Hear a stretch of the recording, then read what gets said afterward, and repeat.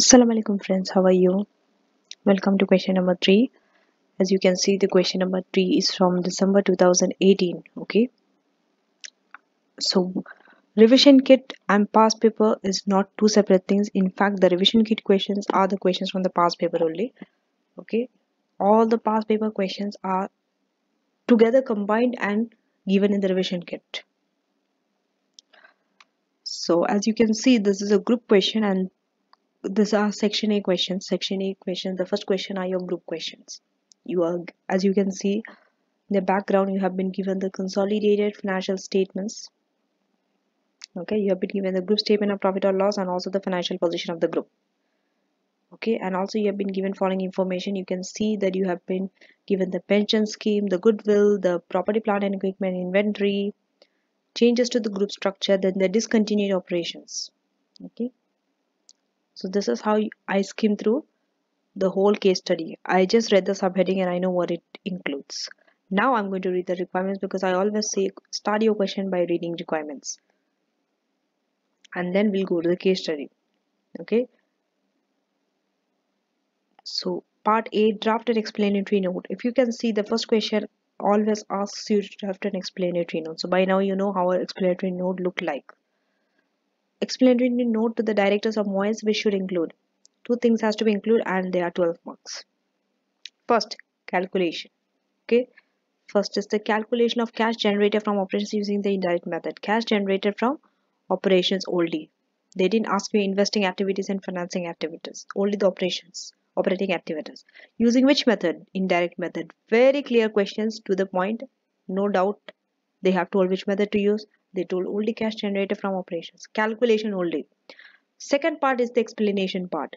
Explanation of the specific adjustments required to the group profit before tax to calculate the cash generated from operation. Definitely, when you go to calculate the cash generated from operations, you definitely have to do some adjustments to profit before tax. So they are required now. They want the explanation for that adjustments, and it's 12 marks.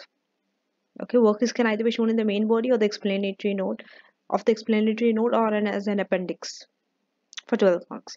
So 12 marks, I would say you can divide equally if you want 6 marks for calculation, 6 marks for explanations, or you can give more for explanations and less for calculation. Okay, definitely explanations are always more than calculation in terms of marks. 1 or 2 marks more only. But let us keep it equal. Okay, part B.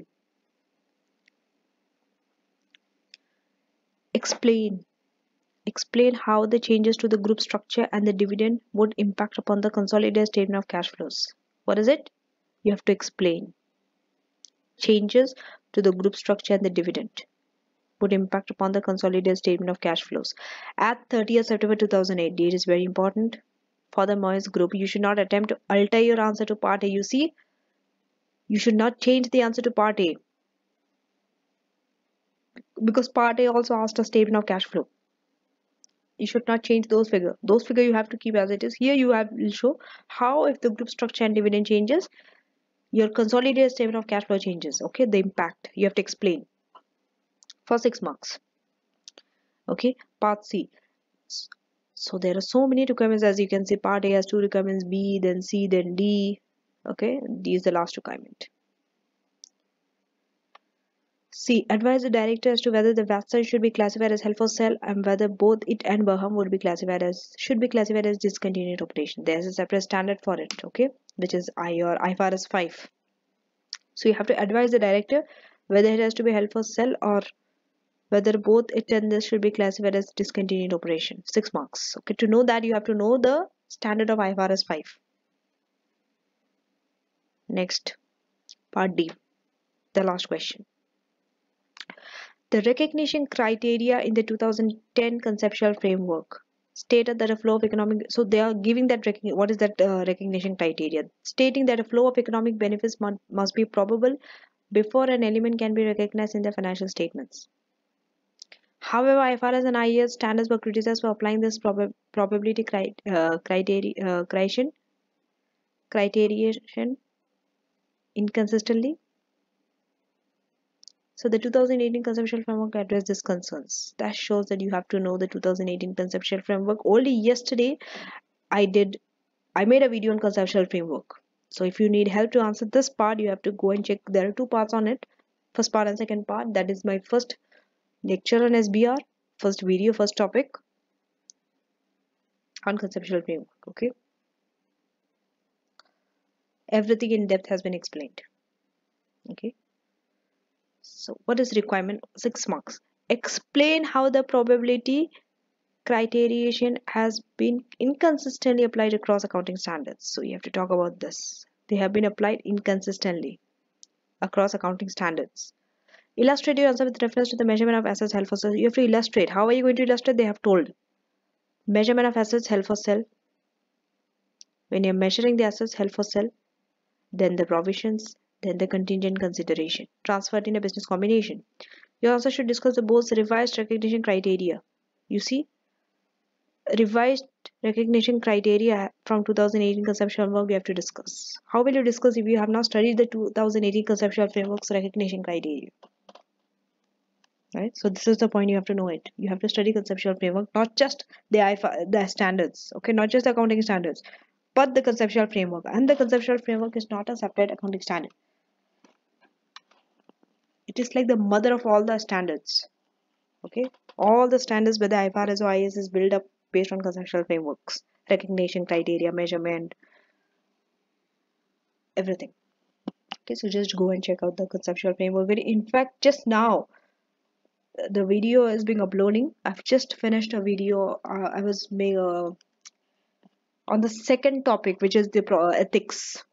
Okay, professional ethics. I've just made a video on ethics. It's being uploading now. Right, it will take some time. Okay. So till then, I'm making this also. The third question. Okay, because every day I'll be doing one question and one lecture. That's my plan. So that by the exam, before the September exam, you're finished with the whole revision kit is also done, and also the theory part also. The IFRS and IAS standards are also covered. So one question and one lecture every day. Now let us go to the answer. Now you have an option. You can either attempt part D, you can attempt part B, C or A in any order. Okay, but I always follow the order because I always believe that no matter what, you anyway have to do it both. You have no option. If it was an optional question, then it's a choice that you, okay, I will see which one is easier, but there's no choice, so I prefer doing it in order. Okay, but definitely for this part A, this part and this part, they are linked. Okay, so I would say do the calculation first and then the explanation. Okay, always do the first part and second part. It's linked. Second part, you need the help of first part. So do the first part and the second part later. Okay, follow that order. So now we are going to calculate the cash generated from operations. For that, we need to read. Okay, so discontinued operation changes to the group structure and all comes in part B. Okay, that I'm not going to read. For part A is not needed. I'm only going to read all this. All these things are needed. Okay, so I have been given here the profit before tax is my starting point. Then I have to make some adjustments to get the cash generated from operations. Okay, I can see the inventory, pre-receivables, payables has been changed, and using indirect method. Okay, then I need the help of all this: pension scheme, goodwill, property, plant, equipment, and inventory. These 4 things, 4 items. Okay, so let us read. Pension scheme. Moyes operates a defined benefit scheme, a service cost component of 24 million. Has been included within operating expenses. It is within operating expenses. Definitely this means this has to be added back. Why? Because this has been deducted when you had to calculate the profit before tax. Definitely if it was in operating expenses means, you see it is here in this 123. That means it has been deducted, then only you get profit before tax. Now if you want to get cash, you have to add this back. Okay. The remeasurement component for the year was a gain of 3 million. Remeasurement is gain of 3 million. Benefits paid out of the scheme was 31 million. Benefits paid out of the scheme is 31 million. All this, okay, you have to see the cash items, and if it's inflow, you add, if it's outflow, you deduct. Contributions into the scheme.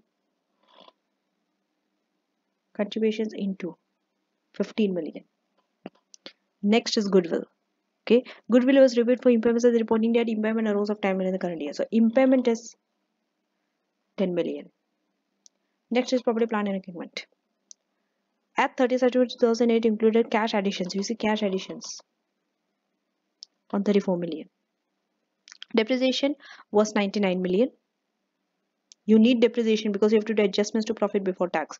And impairment loss also. So impairment loss 43 million was recognized. Prior to the impairment, that is before the impairment, the group had a balance on the revaluation surplus of 50 million, of which 20 million related to PP impaired in the current year. Okay, so before the impairment, revaluation surplus had 50 million, out of this 20 million related to PP impaired in the current year. Next is inventory. Last item, goods for purchase for the 80 million cash. So this is a foreign exchange. Okay, you need the help of the exchange rate is given. No. Okay, it is given here, only one rate is given. So good was purchased for dinar 80 million cash.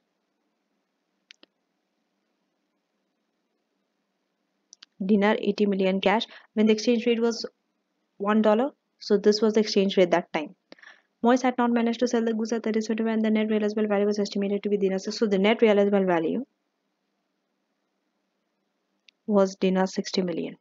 Okay, at 30th September 2008. Exchange rate at this date was this. The inventory have been currently valued at 30th September 2008 within expenses correctly included within cost of sales. So any expense correctly included within cost of sales. Okay. So definitely when we do the calculation, we can explain also at the same time. Basically, whatever you have calculated only you're explaining. Okay. So now let us go to the answer. Before the answer, let us go to the key answer tips because I always start with that. So this question examines what?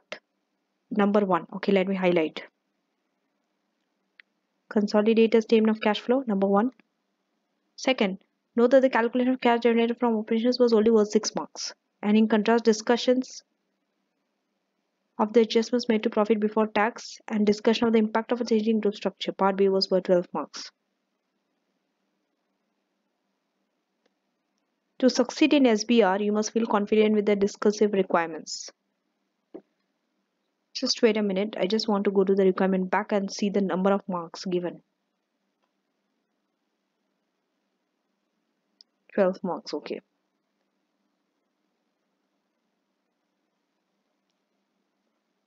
Something is wrong because it is together 12 marks, okay.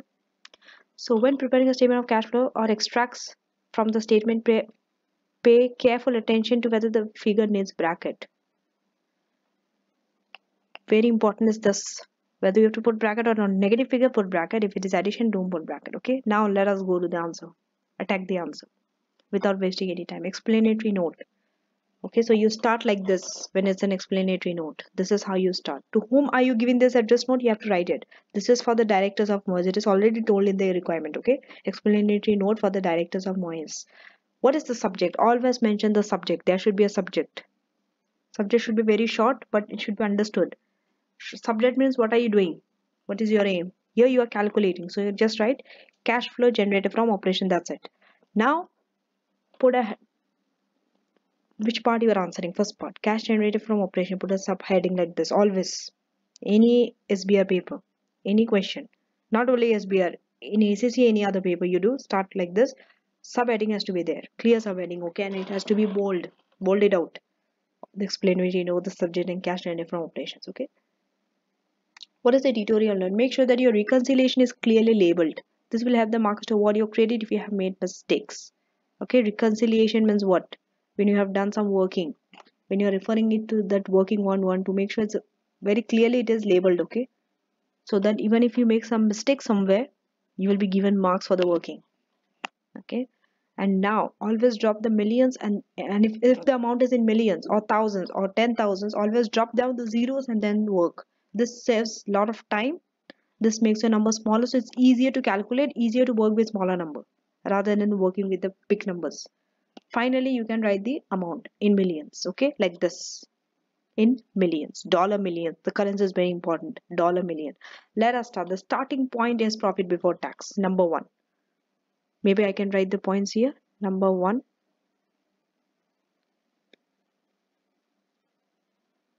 Okay, number one is profit before tax.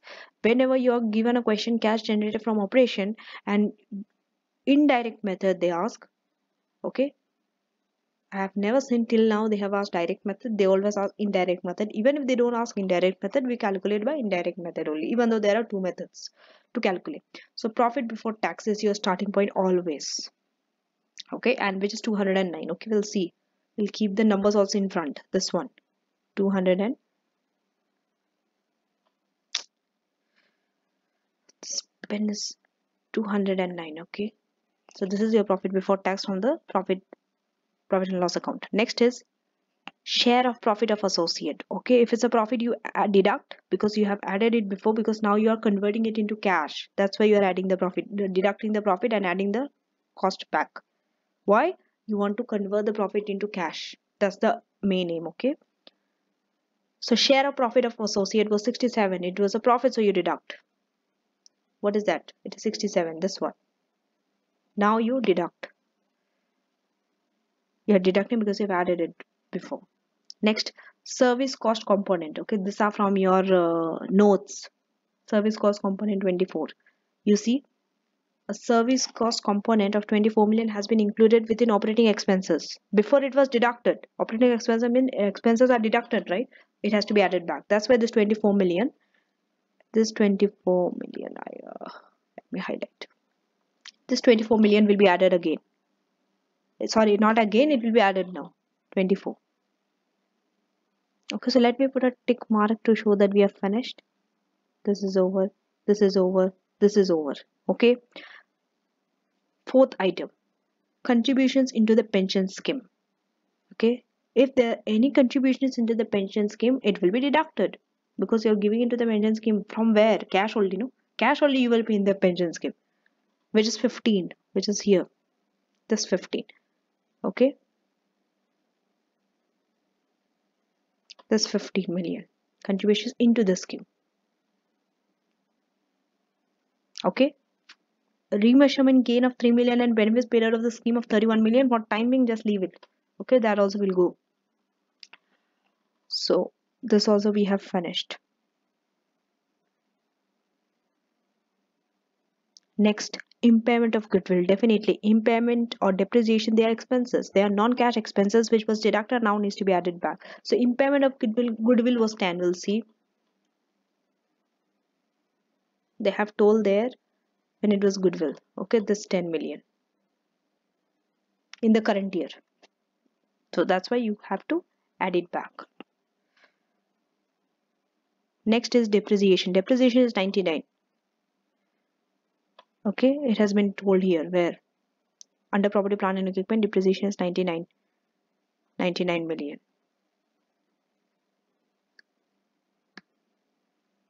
Okay, this 99 million. So it was deducted, now it will be added back. Impairment, it was deducted. Definitely the word impairment says it was deducted, now it will be added. How much of property, plant and equipment? 43 minus 20. In the bracket they are showing. See, when the workings are small, show it next only, right beside it inside the bracket. Okay, they are workings. How you got the 23? Don't just put 23 like this. Show how you got the 23 inside the bracket. 43 minus 20. Okay, so how 43 minus 20? Let us see. So for that we have to go to property, plant and equipment. Okay, why?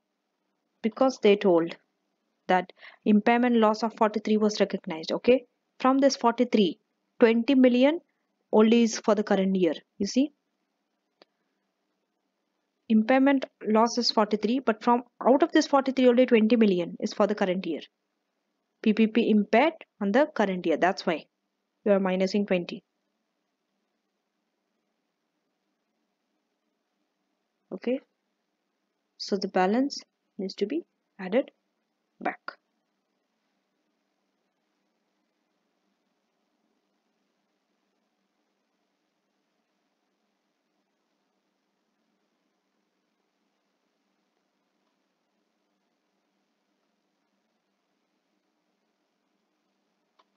Yes. Next, reduction in inventory. So all now from here onwards there are changes in your working capital. That means inventory, receivable, payable. Okay. So now we'll see. There are two things. One is reduction in inventory. The other one is loss on inventory. First, we'll go by reduction in inventory. So to know the reduction in inventory, we'll just check compare 165 to 126. Okay, we saw that it reduced. So if it's reduced means it's a positive figure. It's a cash inflow, right? So that's why it will be added. What is the reduction? 126 minus 16, the difference, and plus 6. Why plus 6?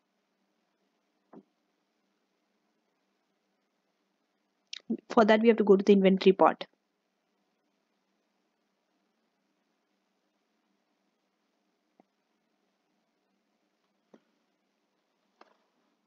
Okay, just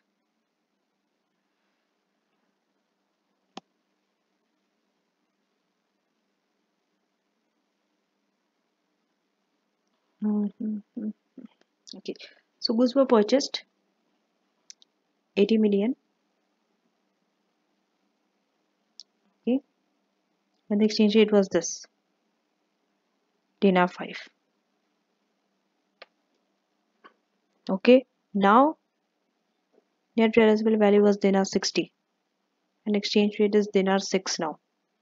So first you have to convert the dinar into dollar. Okay, 80 divided by 5, because this is in dinar and this is also in dinar. So divided, 80 divided by 5 is how much?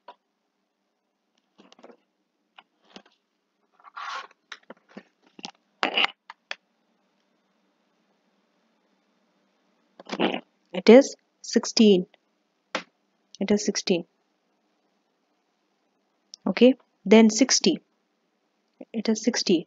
The net realizable value was 60 dinar, but if you convert it into, now you have to convert using 6 into dollar. It will be 10. 60 divided by 10 is 10. 60 divided by 6 is 10. So 16 minus 10, okay, is 6. Okay,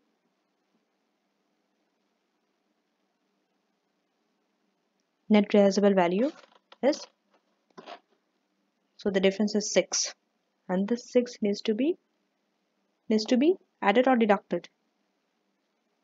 Added with the inventory, because it will increase the inventory, no? That's why this, it is added. Okay, it increased the inventory by 6, so you have added it. Next is loss on inventory. How much? 6. There's a 6 loss on inventory. The way we have calculated, that's 6 only. So loss.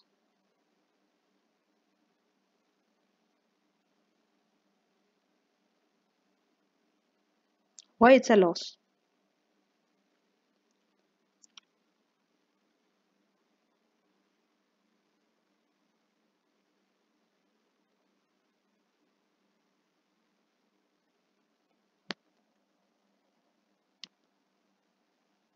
Because your inventory increased by 6. Okay, so if your inventory increased by 6, it's a loss.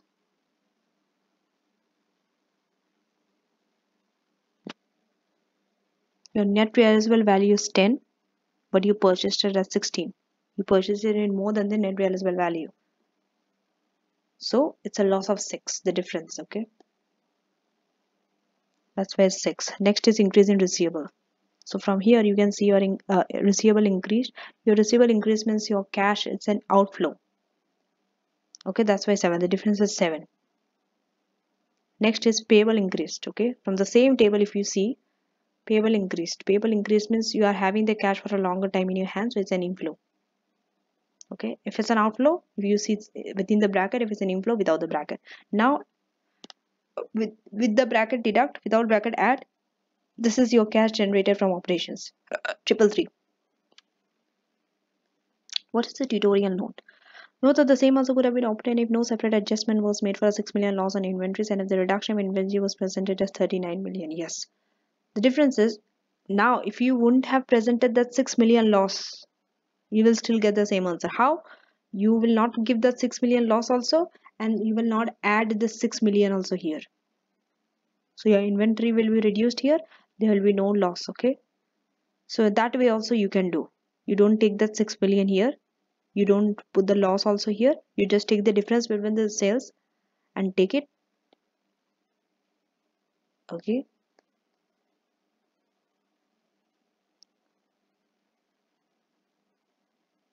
So you will get the same answer.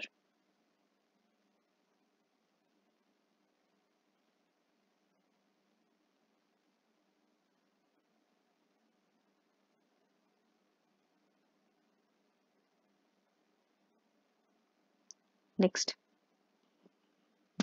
Explanations of adjustments. Okay, now work through your calculation of cash generation from operation and discuss the rationale behind each adjustment. So basically, whatever the adjustments you made in the calculation, now you are explaining it. Okay, here also you see indirect method you are giving, and that also one by one item you are explaining. Okay, for each item you are using separate subheading. This is the way you have to answer.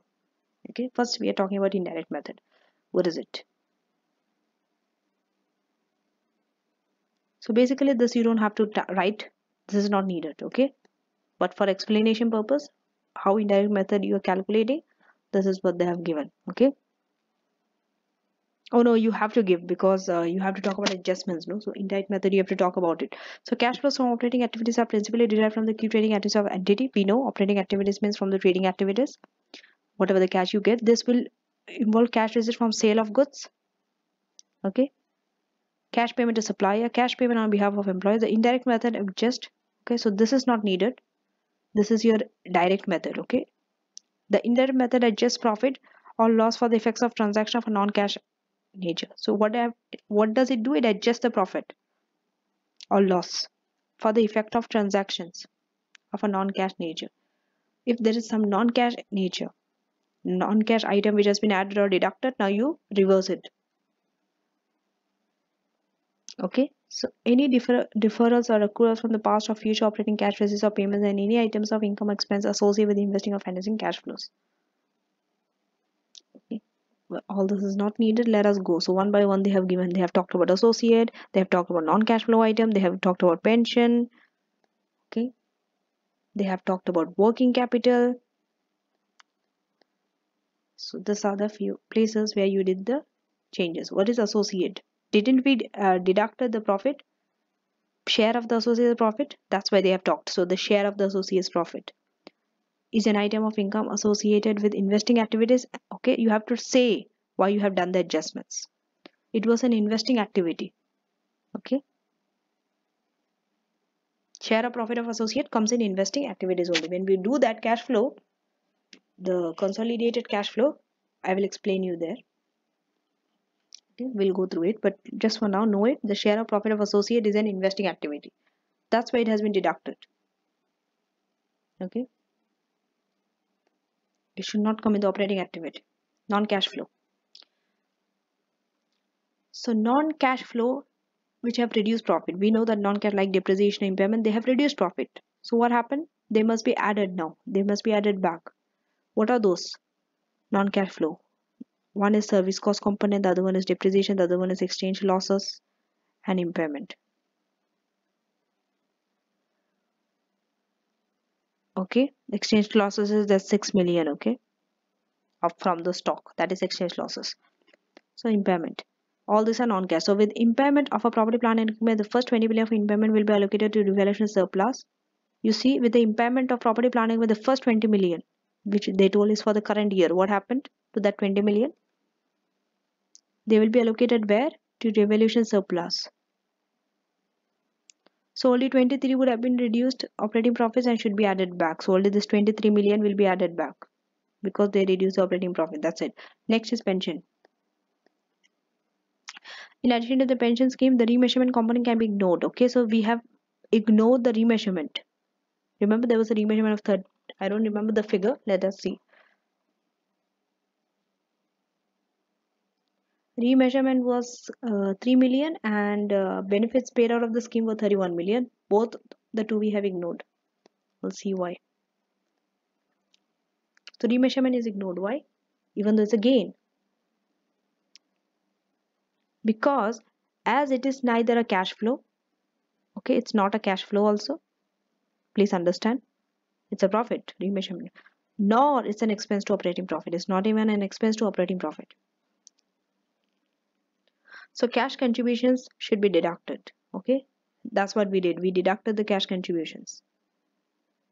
Though, okay, let me show you which one was that. Cash contribution, cash contribution. Yes, this contribution is in the pension scheme of 15 million. That is cash contribution only. It has to be deducted. Okay. Though as this represent an operating cash payment usually to be received by Moyes employees. Benefits paid to the retired employees are carried out of the pension scheme rather than for the merchant should be. So benefits paid out, you see, 31 million. It has been ignored. Why? Benefits paid to the retired employees are a cash outflow for the pension scheme.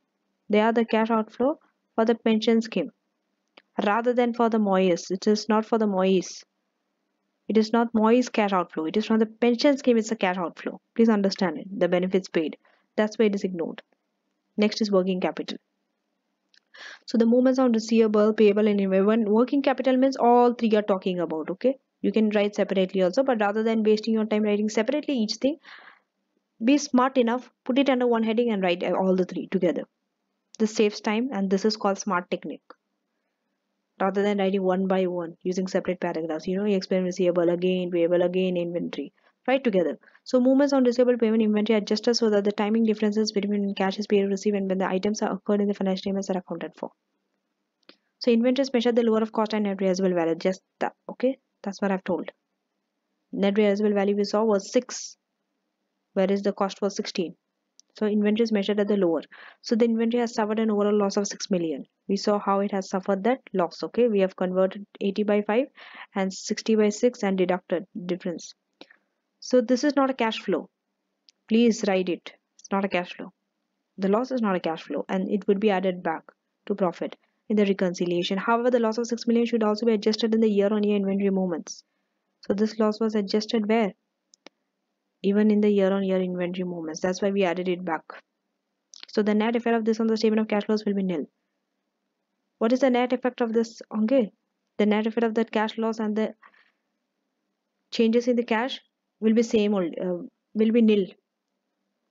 Okay, because it will cancel out. Next is part B, changes in structure. So what should we do? Students are generally good at dealing with changes in group structure and numerical questions. You see, numerical questions, they are good, but make sure that you understand the principles behind the numerical treatment so that you're able to address discursive questions as well. If you can say this is discussion, you need to work hard. Let us read the changing part. Changes to the group structure. Definitely you will get a question related to this too. If you are getting a group questions, changes to the group structure also you will get. So let us read. During the year ended 30th September 2008, Moyes acquired a 60% subsidiary. Okay, let me highlight it. 60%, that means it's a subsidiary. More than 50% subsidiary. Devonport sold all of its equity and interest in Burham for cash. Devonport, subsidiary Devonport. Okay, acquired 60% Devonport and also sold. It's not Devonport who sold. Okay, Devonport is the name of the subsidiary. Please understand this. And also sold all of its equity interest in Burham for cash. And sold. That means who sold? Moyes is the one who sold Burham for cash. Sold all. Fully gone. No more subsidiary, that means. So the consideration for Devonport, that is the subsidiary's consideration. What is the consideration? Consists of a share for share exchange. Okay, so this is share for share exchange. Please understand, because consideration can be in form of shares also, not just cash. Together with some cash payable in 2 years. So it is also with cash in 2 years. Not just share for share for share, share for share plus cash. Making it a bit more complicated. Okay, so 80% of the equity shares are Burham. That means Burham is another party. Okay, 80% of the equity shares of Burham had been acquired several years ago, but Moyes had decided to sell as the performance of Burham had been poor for a number of years. Consequently, Burham had a substantial overdraft at the disposal date. So Burham was unable to pay any dividends during the financial year, but Devonport did pay an interim dividend on 30 September 2008. So they had 80%. Okay, of Barham. Now they are selling because they are not performing well. Let us read the discontinued operations part 2. Okay, because when group changes means this also comes under that only. So the directors of Moyes wish advice as to whether disposal of Barham should be treated as, so now, okay, it is true they are disposing Barham, but will it be treated as discontinued operation or separately disclosed within consolidated statement of profit and loss? So treated as discontinued operation or separately disclosed within consolidated statement of profit and loss. There are several other subsidiaries which all produce similar products to Barham and operate in a similar geographical area. Okay, the reason why they are giving is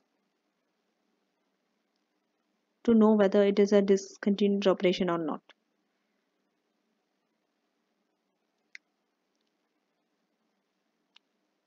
Similar geographical area. Geographical, they will talk about geographics and all. Additionally, Moyes holds a 52% equity interest in Watson. This is another person, okay? So Moyes holds in 3 companies. Okay, one company he is holding, that is Devonport. The other one he's selling, that is Barham, and now this is third one, 52%. Still it's a subsidiary only. Same company. Moyes is the parent company, okay? This can happen that more than one company you might give. Don't think it's just one to one company. He's holding a subsidiary, so you may consolidate. No. There can be 2-3 companies together. He's dealing with a parent company. So don't get confused between these companies. Hold 52% equity interest in Watson. Watson is the third company. Watson had previously issued share options to other entities which are exercisable in the year end, okay? Which are exercisable in the year ending 30th September 2000, that is after 1 year. He has given share options. Who? Watson. It is highly likely that these options will be exercised, which will reduce Moyes' interest to 35%. So it will reduce Moyes' interest to 35%. That means he is no more a subsidiary. He becomes an associate. Okay, and when it becomes an associate, you don't consolidate. So the directors of Moyes request advice as to whether this loss of control would require loss of control. You see, when something reduces below 50%, it's a loss of control. Would require Watson to be classified as held for sale and reclassified as discontinued. So because they are losing the control, they require advice. Whose advice? Your advice. Whether he will be classified as held for sale or reclassified as discontinued. Held for sale and discontinued are 2 separate things, okay? But they are dealt under one IFRS only, IFRS 5. So now we know the background of it. Now we can answer. How this will have an impact on the consolidated statement of financial position? That was the question.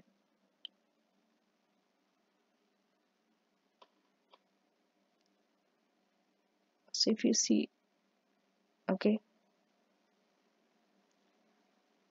so changes in the group structure, changes in the structure first on the cash flow and also on the dividend. Okay, that's why there's a separate topic on dividend and it's a very small topic. But first we'll go through this one, the changes in structure, how it can have an impact on the cash flow. Okay, so let us go one by one. When the parent company acquires, okay, the first line says that when parent company acquires or sells a subsidiary during the financial year, okay, that means in between, he buys or sells a subsidiary, cash flows arising from the acquisition or disposal are presented as, so the cash flow which arises from those acquisition or disposal are presented as investing activities. That's the reason you start with this, because when you acquire a subsidiary or you sell a subsidiary, there is a cash inflow or a cash outflow. If you are buying, cash outflow. If you are selling, cash inflow. Where will that cash go? That is the first thing you have to write. It will go in the investing activities. So the main thing is cash flow go to investing activities. You cannot say it's an inflow and outflow. If you buy, outflow. If you sell, inflow. Okay. That's why you're talking about both acquisition and disposal. Because you are acquiring one subsidiary and you are disposing another subsidiary. That's why you are talking about both. Okay. You have to talk like this, both the side. Don't repeat sentences like when it's buying, it's going to go for cash outflow. When it says it's going to go for cash inflow. Don't repeat sentences like this. Together you can talk about both things like this. It saves time, lot of time. And it makes your sentences smaller, simpler and shorter. So be smart enough. I know when you are given much time, you can write beautiful sentences and make essays and all, which is not needed. Try to make short and short, but relevant points has to be there because you will be running short of time. Okay, I guarantee you that it will happen. So don't think of writing beautifully and all. Okay, whenever you are practicing, also you have to try to make it short and specific to the point, like how they have given, only in 2 lines. They have told they when they buy a sell, acquisition or disposal, investing activity. That's it. Second paragraph. Okay, everything is in different paragraph, by the way, not together, not in one paragraph. So in relation to Davenport, you see, this is called linking to the case study. This is how you are going to link it. Students ask me how to link, ma'am, how to link. This is to link. This is the way to link to the case study. You are mentioning the name of the company. So in relation to Davenport, what happens? Davenport is the subsidiary. They are not selling it off, okay? They are holding that subsidiary, the 60% subsidiary. So no cash consideration has been paid during the current year. They pay cash? No. Share for share. So no cash. You have to talk about it. No cash has been paid during the current year because the consideration. Okay, why no cash? The consideration was what? Share for share exchange. Please mention. It was share for share exchange. Just now we have read. Share for, and they told cash, but in 2 years' time. That is known as deferred cash. That means they will pay cash later, not now. So currently there's no cash because the consideration was share for share exchange and deferred cash. Okay. So now what are you going to write? The deferred cash would be presented as a negative cash flow. Okay. So the deferred cash, negative cash flow. Why? Because it's an acquisition, my dear friends. When you buy a company, you are the one who are paying out the cash. So cash is going out. So negative cash flow. You can even say cash outflow. Okay, it does not. So both are the same thing. Negative cash flow or cash outflow does not matter. So deferred cash is negative cash outflow. Where will it? Please, cash flows are divided into three: investing, operating, financing. Whenever they say about the impact on the cash flow statement, you have to say in which place it will go. Whether it will go under investing, whether it will go under operating, whether it will go under financing. Okay. And also inflow and outflow, whether it will be an inflow or an outflow. So this is a negative cash flow and it will arise where? Within investing activity. Again, it will go under investing activity.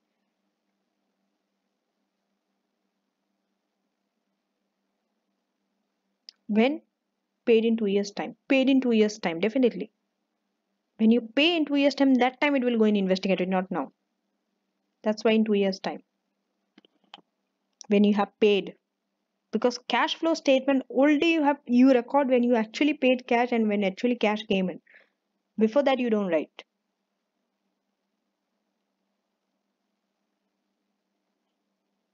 Okay, so they are actually saying even though deferred cash today it will not be recorded, but it's a cash. So deferred cash in 2 years' time it will be an outflow and written in investing activity. Okay, so this is how you have to write answer. You are showing the impact of the cash flow statement. Third paragraph. What is it? Again, it is relating to Davenport only. This does not mean that there would be no impact on the current year statement of cash flow. You see, share for share exchange will not have an impact. Deferred cash will not have an impact. But still they are saying it does not mean that they will not have no impact on the... Wait, just... Does not...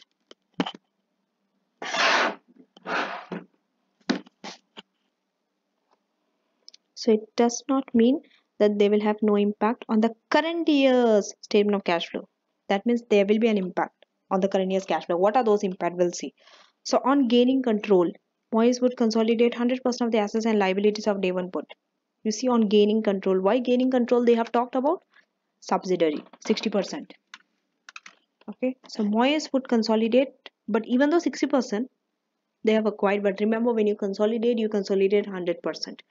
So you have to say that consolidate 100% of assets and liabilities of Davenport, which would presumably include some cash. You see, so when you're taking assets and liabilities, definitely cash will come. No, either it will be an overdraft if then it will be under liabilities.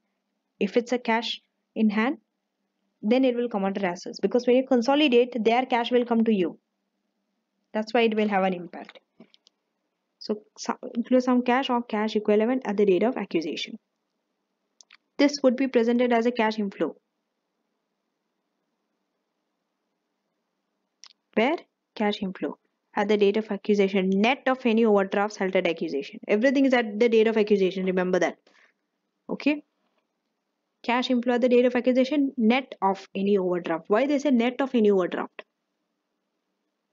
Because if there's an overdraft, you always deduct it from the cash inflow. The remaining one, you put it as a cash inflow. Okay? After you deduct the overdrafts, whatever is remaining, cash inflow. Next, this is linked to the previous paragraph, the which 1, 2, 3, 4, fourth paragraph. Fourth paragraph is linked to third paragraph. Every paragraph is linked to the previous paragraph. That's how you are going to the next paragraph. Okay, there's a link. The fourth paragraph is linked to the third paragraph. What is it? Adjustments would also need to be made to the opening balance of assets and liabilities by adding the fair values of identifiable net assets at acquisition to the respective balances. You see, adjustments. Where? Fair value. You have to add the fair value of identifiable net assets. Okay, with the opening balance of assets and liabilities. Okay, so what happens because of this? See, everything should have an impact on the statement of cash flow. Otherwise, don't write it. If it's not having an impact, say it will have no impact. Don't ignore. I will not say no ignore, but say it will have no impact. Okay, so this would be necessarily to ensure that the only cash flow effects are reported in the, okay, ensure that only the cash flow effects are reported in the consolidated statement of cash flow.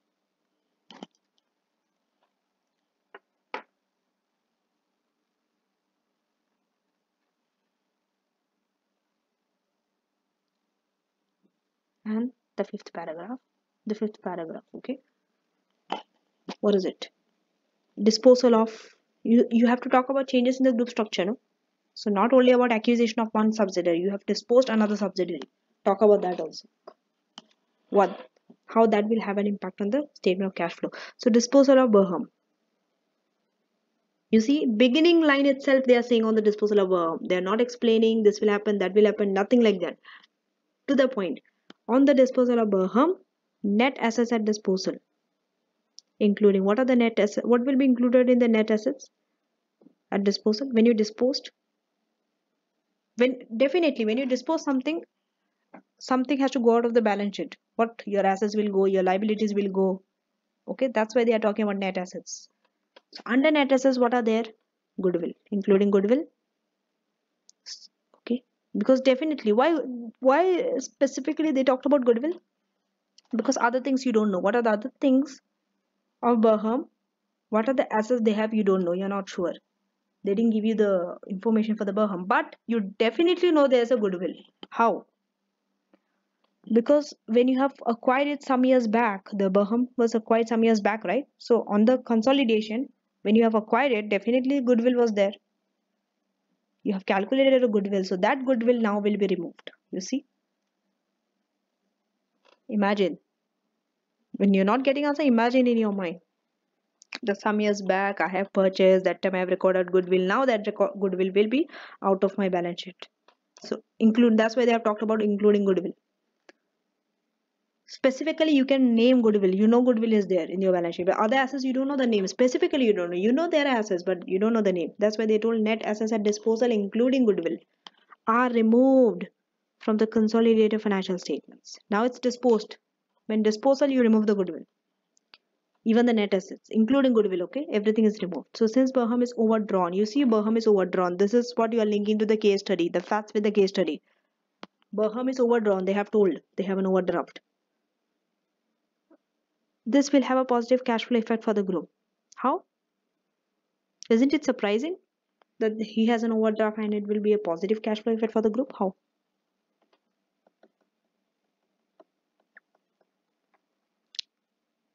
We'll see how. The overdraft will be added to the proceeds.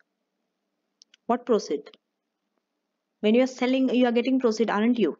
When you're selling Berham, You're selling for joy. What are you selling? Or for, are you selling for free? This is not charity. You're not selling for free. You will get some money, right? So that proceed they're talking about. The overdraft will be added to the proceed. That overdraft will be added to the proceed. So plus and negative.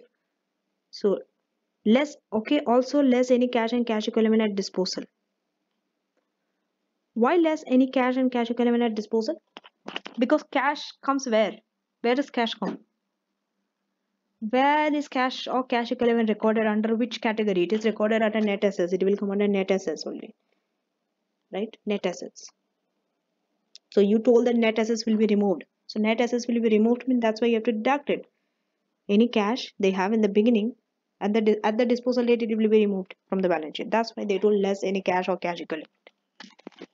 Okay. So from proceed, deduct overdraft, deduct the cash and cash equivalent at disposal. What happens? Definitely it will be an inflow only, because your overdraft, okay, and your cash in the beginning cannot be so huge, okay, compared to your proceed. Your proceed will be more. You're selling a subsidiary, okay, so you'll be selling for a big amount, right? So that amount will definitely be bigger than the overdraft and the cash balance. That's why whatever it is, you will have a positive figure at the end only, even though it's small, even though it's big, but the figure will be positive. Okay, that's why they told to give an overall inflow presented where investing activities. Selling and buy comes under investing activities. No, not only for non-current assets. Even if you're buying or selling a subsidiary, a company you're buying and selling, it comes under investing activities. Okay.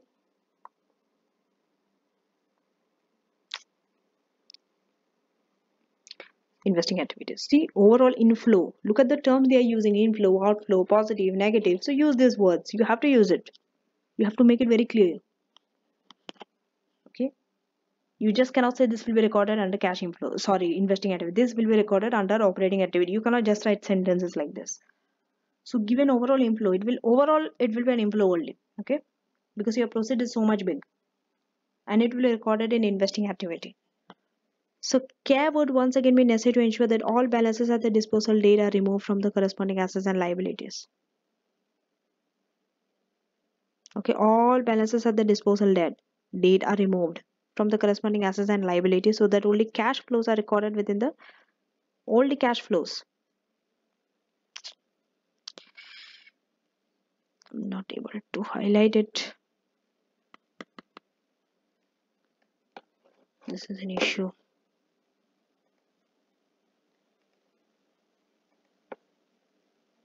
Okay, all the cash flows are recorded within consolidated statement of cash flows. Okay, so that means you're removing all assets and liabilities. Okay, from the balances you're removing everything. All the cash is remaining, cash flows, that will be recorded. Next, let us go to the dividend part. Okay, let us read the tutorial note just for understanding what it means. So the question asked about changes in group structure and dividends. Make sure that you address both aspects. Both aspects has to be answered, not just the group structure but also the dividend part they asked. So the examining team regularly comment that students fail to address all parts of exam questions. Most of the students does that. They finish the group structure and then they go to the next requirement, but they forgot about the dividend part. Okay, so even the dividend part is small, one line, two line, just write it. You have to write. So dividend part, let us see what they wrote about dividend part. Okay, dividend received by Moyes from Devonport are not included in the consolidated statement of cash flow, since cash has in effect been transferred from one group member. Since cash has in effect been transferred from one group member to another. So if you see dividend received from Moyes to dividends are not included in the cash flow statement of cash flow, consolidated statement of cash flow. Why? Because it's like cash has been transferred from one group to another. That's it, one group member to another. There is no actual cash inflow or outflow. Okay, so it is not included, the dividend received. Okay, now we'll see about the NCI. So the NCI, the non-controlling interest share of dividend, would be presented as a cash outflow in financing activity. The NCI's share of dividend, definitely dividend, they will also have a share. Okay, where will it be presented? Cash, it will be shared as a cash outflow. First of all, understand it. Okay, because you have to pay. So outflow, where will it be recorded? Financing activities. Anything relating to dividend comes in the financing activity. Okay? The equity, dividend, financing. So it's like that. Now let us go to part C, assets held for sale. So you have to say whether it is assets held for sale or not, or discontinued operations. Okay, so definitely I will say start with the definition. Start with the definition of asset held for sale and then it apply to the scenario. This is the way you have to answer any SBR question. Whenever they say this or that, or whether it is this held for sale or discontinued operation, always start by defining according to the standard. Then you apply it to the scenario, the rules. Okay, these are the steps. So now let us go. If you see the answer, okay, assets held for sale, it is divided in 3 paragraphs, and then discontinued operation itself is a big. Okay. So now always start with the subheading assets held for sale. Okay, there are different paragraphs. Then we have discontinued operations. Then there are different paragraphs relating to it. We'll see it. First, we'll see assets held for sale. Okay, which standard it is? It is IFRS 5. This standard is very important standard. It always comes. I have seen it comes. Okay, at least 95 to 98% it comes. Okay, out of 195 times I've seen IFRS 5 coming. Okay, so be prepared for the standard. IFRS, even though it's a small standard, but it comes very frequently. So IFRS 5 means non-current assets which are held for sale and discontinued operations. Define an asset. So this is the definition as it is. Okay, the definitions are given as it is from the textbook. So it defines an asset held for sale as one where the carrying amount will be recovered principally through a sales transaction. Okay, now that is the definition. So to be classified as held for sale, a sale has to be highly probable. How can it be classified as held for sale? These are the conditions. There are some conditions. You just cannot classify an asset held for sale looking at the facts from the case study, that because they told they have intention to sell, that means it's a sell. No, there are certain conditions from the rule standard. What are they? Sale has to be highly probable. Probability of sale has to be very high. Okay, more likely that sale will take place. Next, two conditions are there. Two conditions has to be met. Both conditions has to be met. One is sale has to be highly probable. The next one is asset should be available for sale in its present condition. Present condition, that means you should not make any changes to it to make it saleable. Maybe it's not in a good condition, it cannot be sold now. Okay, no, it has in this present condition, whatever condition it is, if it could be sold in that condition, that asset, and highly probable, then it could be classified as held for sale. So now in the case study we'll see, do they meet these two conditions or not? If they meet both, fine, held for sale. If not, not held for sale. Then we'll go for discontinued operation and see. Okay, so the first paragraph definition and the two criteria is given. Second paragraph is just 2 lines. At face value, Wesson would not appear to meet this definition as no sales transactions to take place. So, okay, not appear.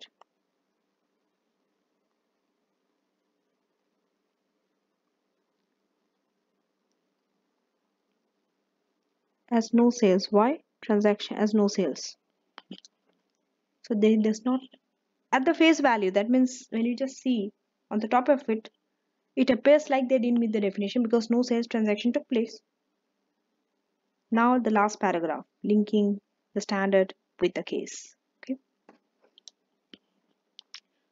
So every time you don't have to say IFRS 5 non-current assets held for sale and discontinued. No. You don't have to write the whole thing. Just write IFRS 5. That's it. Is understood. IFRS 5 does not explicitly extend the requirements for held for sale. Okay, does not explicitly extend the requirements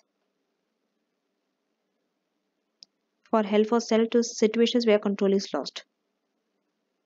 Please understand this. They do not extend the requirements for held for sale to situations where control is lost. Sometimes you are just selling it off,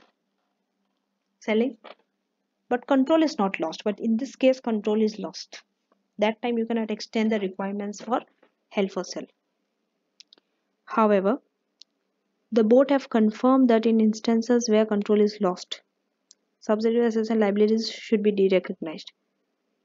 Okay, what did they say? Board have confirmed that if the control is lost, their assets and liabilities should be derecognized, the subsidiaries. So loss of control is a significant economic event, isn't it? It is not a small thing. When you're losing your control, it's a very significant economic event and fundamentally changes the investor-investor relationship. Therefore, the situations where the parent is committed to lose control should trigger a reclassification as held for sale. So where a parent is committed to lose control,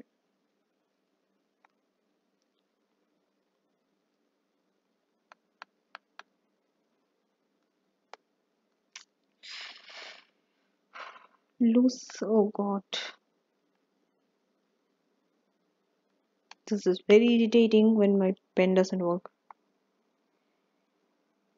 because I'm wasting a lot of time, not able to highlight it.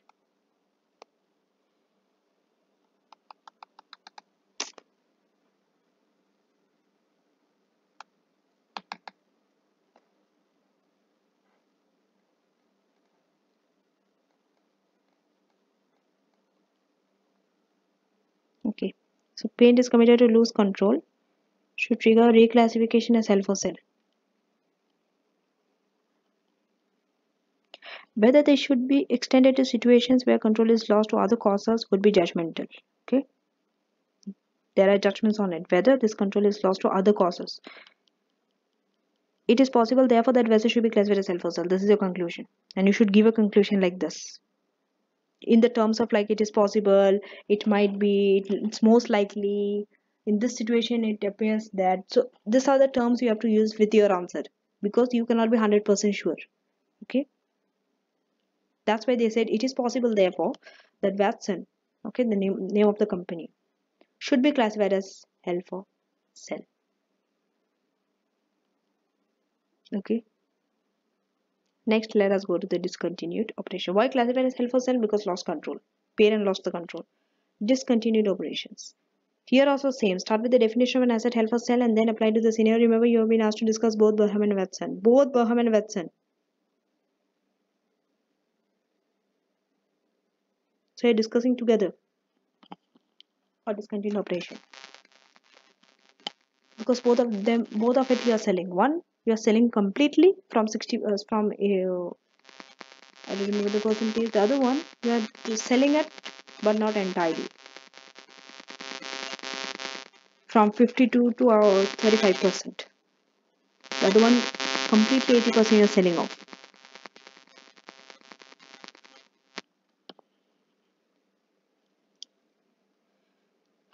Okay, so let us go. Here also same standard IFRS 5 discontinued operation and asset held for sale. Same standard. IFRS 5 defines a discontinued operation. Please read the definition. From the textbook also you can read the same thing. So I'm just quickly going through the definition. As a component of an entity which either has been disposed of or is being classified as held for sale. Either. So either this or that. Either it has been disposed of or it has been classified as held for sale. Okay, so discontinued operation is defined like that. What are the three things? Okay,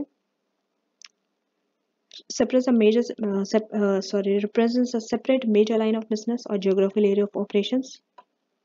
Okay, second is a single coordinated plan to dispose of a separate major line or area of operation. Is a subsidiary acquired exclusively for resale. Okay, so the word says or means any one of these three things is fulfilled. It's a discontinued operation. And means all together has to be fulfilled. Or means if one of it is fulfilled, it's okay. So let us see. Now they're talking about Burham first. Okay, so for Burham is separate paragraph. This paragraph is for Burham and the last paragraph is for Watson. This is how you need to answer. Skills you need to develop are this. Different paragraphs, different companies.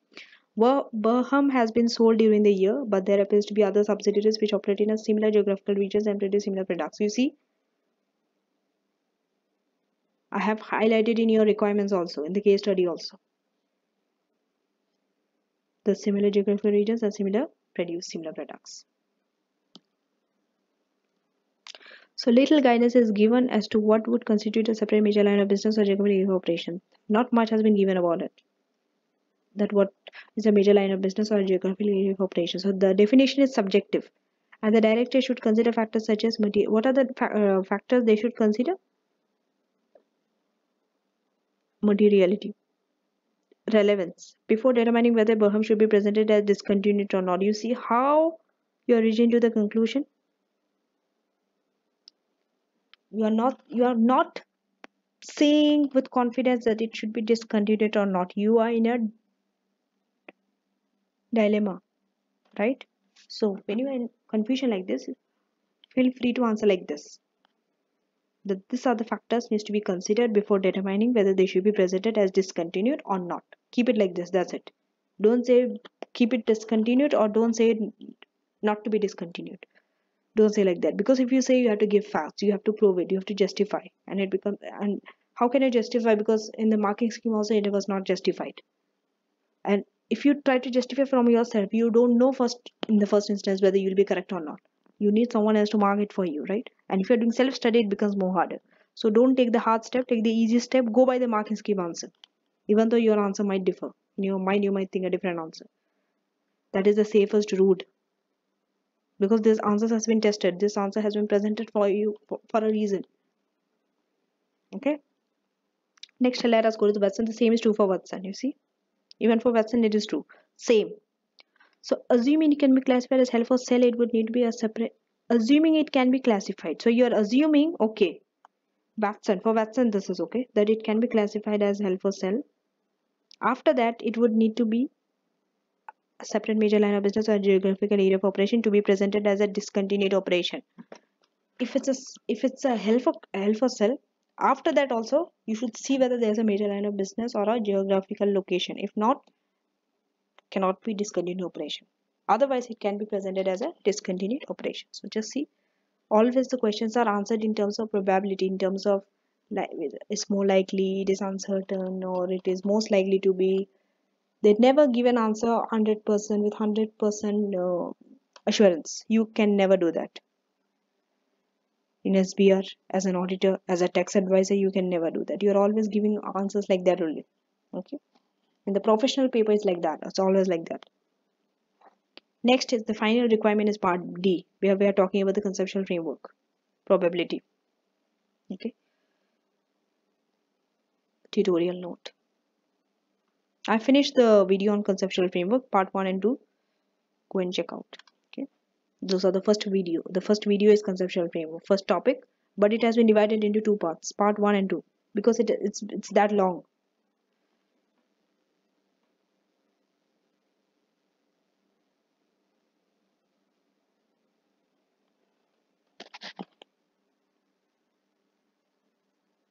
Sorry, I don't remember whether it's two parts or one part, but it's quite a long video is there on conceptual framework, so do go check it out. Okay. Tutorial note.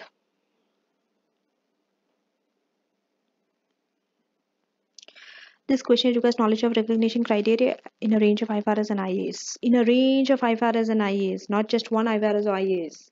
In many different IFRS and IAS, you need to know the knowledge of the recognition criteria under each to answer this question. Standards as well as even the conceptual framework knowledge you should have. So the context is core. If your knowledge here is lacking, then you should revisit the study text. You can even check the video, my video on conceptual framework. Okay. Because the other standards, I didn't still make a video on the other standards.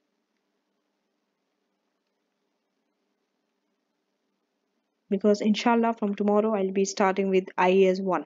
Okay, I'll be first finishing the IAS and then IFRS. Okay, so let us start. Let us see the answer. So if you see, it's a plenty big answer.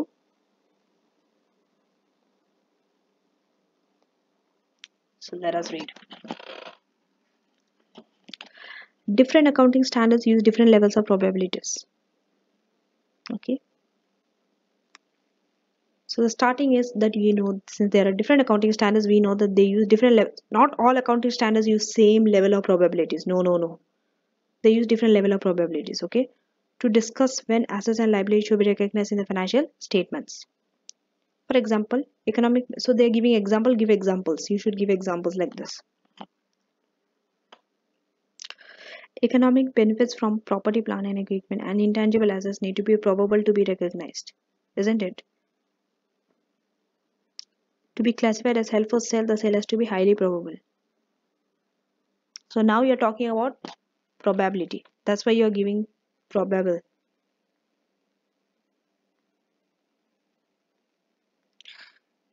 Okay.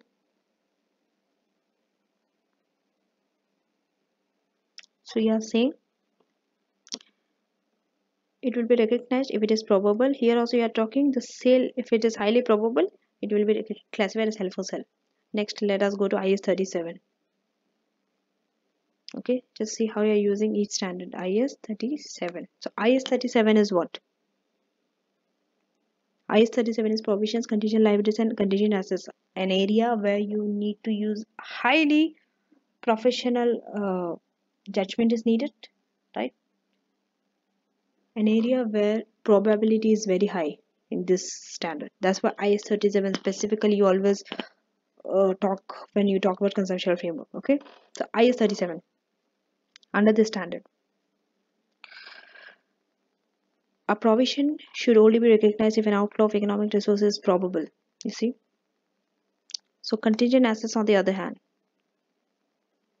can only be recognized if the inflow as economic benefits is virtually certain. Okay, it's virtually certain. Here they didn't. Okay, what is it? It is talking about contingent asset. This can only be recognized if inflow, since it's a contingent asset, so definitely inflow is virtually certain. This could lead to a situation where two sides of the same court case have two different accounting treatments. Okay, this could lead to situation. You see, this is not probability now. This is virtually certain. Here they didn't say it's probable. Whereas in the other places you see they told about probable, probable, probable. But here they told virtually certain. So that's why this could lead to a situation where two sides of the same court case have two different accounting treatments, despite the likelihood of payout being identical for both parties.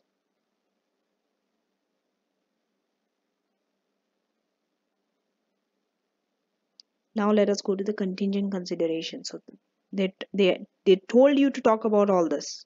IS 37, the contingent consideration in different paragraphs. Okay. So the contingent consideration transferred on a business combination is recognized in the financial statements. It is recognized in the financial statements. Regardless of the level of probability, it is recognized. It does not matter what is the probability, whether you are likely to receive it or not. You will recognize it. So instead, the fair value is adjusted to reflect the level of uncertainty of the contingent consideration. So the fair value is adjusted. We adjust the fair value, right? Contingent consideration is something in the future.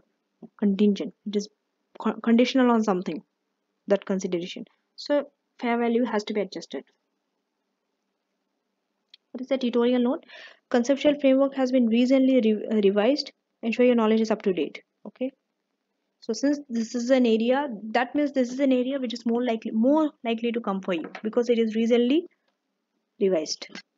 The 2018 conceptual framework. Recently it came up because during my time it was not there. 2 years back it was not there.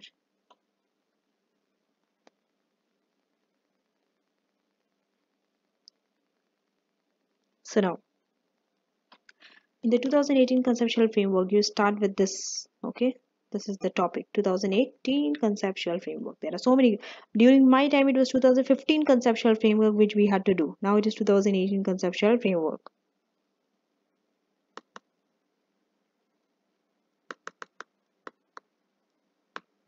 So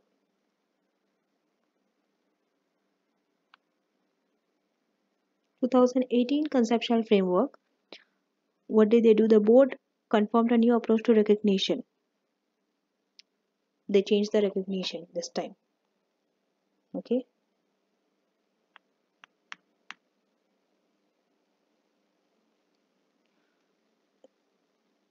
new approach to recognition. Before it was based on probability. You used to recognize. Now, 2018 conceptual framework, what did they do? They changed the recognition. So, which requires decisions to be made with reference to qualitative characteristics of financial information. Okay, qualitative characteristics. Yesterday when I discussed conceptual framework, what are the qualitative characteristics? Okay. So now reference is based on that, whether it will be recognized or not. So the conceptual framework says that an item is recognized if it meets the definition of an element and if recognition provides use of two things it has to do. First, it should meet the definition of an element. What is it? What does it mean? Element, what are the elements? 5 elements are there. What are they? Assets, liability, equity, income, expense. So an item, if it meets the definition of an asset, okay, let's say it met the definition of an asset, still it will not be recognized as an asset. It will only be recognized as an asset. You have to see two things extra. Whether, if you recognize it, whether it is relevant information. Number two, whether it gives a faithful representation of an asset or a liability. So now it has changed. Okay. If it does not meet the definition of an asset, for example, then there itself it's over. The game is over. You don't go and check whether it will give relevant information or whether it will give a faithful representation. That is not needed. The moment it does not meet the definition, it is automatically not recognized. Okay. So please let me highlight it for you. Definition of an element, and it provides with this and this. Two things. Definition, it has to meet the definition first of asset, liability, equity, income, and expense. One of it out of this. Then when you present it, relevant information, faithful representation of the asset or liability, because these two are the characteristics. Okay. Yesterday we went through the qualitative character. There are 6 qualitative characteristics. Okay. Out of 6, 2 are fundamental, 4 are enhancing. So the 2 which are fundamental are what? Faithful representation and relevance. The 4 enhancings are timeliness, verifiability, understandability, comparability. Okay, but those 4 are not talked much about. When it comes to the usefulness of information, most of the time it is about these 2 characteristics, the 2 fundamental characteristics, that is relevance and faithful representation. Okay, that's why this is always repeated. That's why I've highlighted out for you.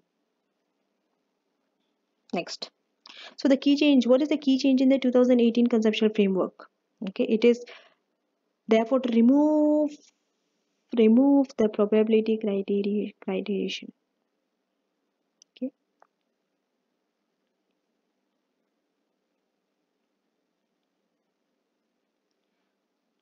So the conceptual framework will inform the revision of a current IFRS and IAS standards as well as the development of new standards. Okay. And this may mean that more assets and liabilities with the lower. This means that more assets and liabilities with a low probability of inflow and outflow of economic resources will be recognized in the future. You see, even if they have a very probability is low, still they will be recognized in the financial statements as assets and liabilities. More assets and liabilities because of this new recognition criteria. So the board accepts that prudence could still mean that there will be inconsistencies in the recognition of assets and liabilities within financial reporting standards, but may be a necessary consequences of providing investors and lenders with the most useful information. Yes. What is it saying? They are saying that still, even if they have changed the recognition criteria, there can be inconsistencies, but they feel that this is better. Okay, this is necessary. Okay, because this will give investors and lenders more useful information, even though there are inconsistencies. Okay, that's what it means. So now with this, I have finished question number 3 also, and now let us read the marking guide. Just go through the marking guide and then I will go to the examiner's comment. Okay, what is the marking guide? 12 marks. As I told, 6 marks calculation, 6 marks explanations for the cash generated from operations. For part A. Part B, how did you get the 6 marks? Please pay careful attention. 1 mark is for shares and deferred cash. You are just applying it, okay? to the scenario for the share and the deferred cash. 3 marks is for the impact. Okay, including dividend. Okay, the subsidiary accusation, because when you acquire there are more things to talk about than you have disposed of, and subsidiary disposal is only 2 marks. The impact on the cash flow. Part C, again it is for 6 marks. How did you get the 6 marks? Listen, 3 marks. Okay, 3 marks is how did you get the 3 marks? IFRS 5 definitions of discontinued operation and application to the scenario. First, you have defined discontinued operation and you have applied to the scenario. So 3 marks. For the definition, 1 mark may be, application 2 marks. So 3 marks. 1 mark for held for sale and application, the consideration for held for sale. Whether it is held for sale and you apply to the scenario, only 1 mark. And 2 marks is for discontinued operation. Sorry, loss of control. See, loss of control is very important. And how you have applied to the scenario. That's how you're getting the 6 marks. The last part D, 3 marks and 3 marks. 3 marks for conceptual framework, the 3 marks for inconsistent application of probability. Okay, including examples. You are giving examples. How it is inconsistent when you apply the probability. We just saw in IS 37. And also through the new conceptual framework 2018, that they have removed that probability from the recognition criteria. So 3 marks and 3 marks, part D. Okay. Now let us read the examiner's comment, and with this I shall end this video. Okay. Because it's important to read the examiner's comment. There are some useful things which students get to know through the examiner's comment. The mistakes they have been doing and what are the things they need to focus on. So the statement of cash flows will examine regularly in SBR exam, as they form part of the group accounting aspect of the syllabus. So through this, one thing, understand statement of cash flows you can expect because it is in their group accounting syllabus. Next, candidates ignored that they had to draft an explanatory note and simply show the calculation of cash generated from operations. So you have been asked to draft an explanatory note. You have to present it in such a way. Okay, just simply don't show calculation. You will lose those 1 or 2 marks. Some candidates show the accounting entries for the various elements set out in the question, even though this was not required. Okay, so accounting entries. What are the accounting entries for the various element? What does it mean? That means debit, credit, debit, credit. You are saying this is debit here, this is credit. It's not asked. It's not asked. The question didn't ask, so don't waste time. So the maximum marks available for simply showing the calculation. Just for the calculation is 6 marks. We saw in the marking scheme. Okay.